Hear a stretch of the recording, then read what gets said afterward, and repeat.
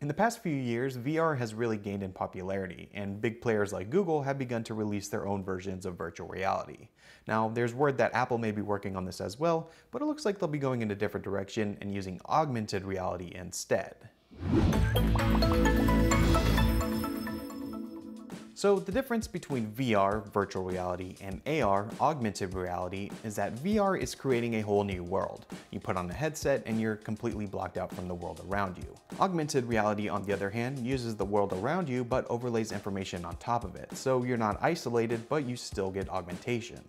Now, already there are some AR implementations out in the wild that a lot of people use. For instance, Photo Booth, which has been in the Mac for quite some time now, that's a version of AR. Also Snapchat with their filters, which is used by many people around the world. This is another form of augmented reality, taking the real world and augmenting it. Then we have some bigger players like Microsoft with their HoloLens, and we also have Magic Leap, which uses a similar technology to give you that augmented effect. So this technology is definitely something being worked on in this industry, and if we listen to what Tim Cook has to say, Apple's working on it too.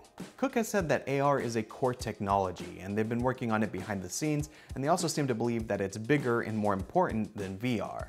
In an interview with BuzzFeed, he said that AR should be used to encourage human interaction and amplify it, rather than create a barrier like what you might get with VR.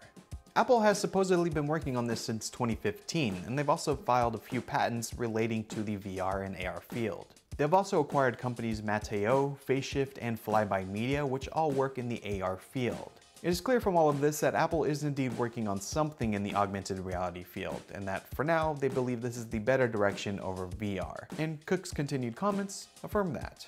So what do you think about the augmented and virtual reality field? Do you think this is a space that Apple can influence? Let us know down below in the comments. I hope you enjoyed this video. If you did, be sure to subscribe so you can see when new videos are out, and visit MacRumors.com for the latest Apple news. I want to thank you all so much for watching. I'm Mac Gonzalez with MacRumors, and I'll see you in the next video.